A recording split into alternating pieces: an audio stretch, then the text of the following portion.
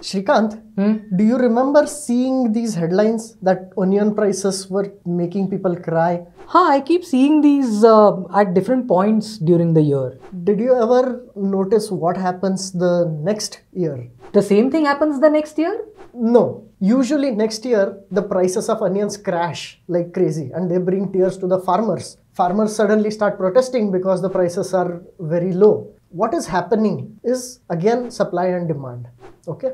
For some reason, onions got spoiled or something happened, and so supply of onions is low. Demand, of course, doesn't change, so the prices go up like crazy. As a result, what happens? The demand goes down. No. People want to eat onions. Demand doesn't go down. Okay. So it goes down a little bit, but all farmers suddenly say, oh, this is a great way of making money, right? So next year, like double the number of farmers plant onions. There is oversupply and the prices crash. That makes sense.